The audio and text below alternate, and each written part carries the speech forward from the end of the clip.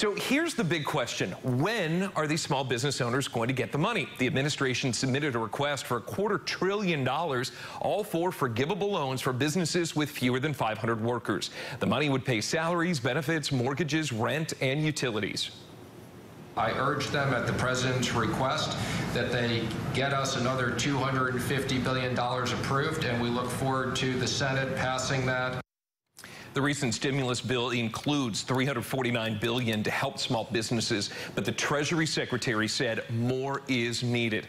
Congress could approve the added money by the end of this week.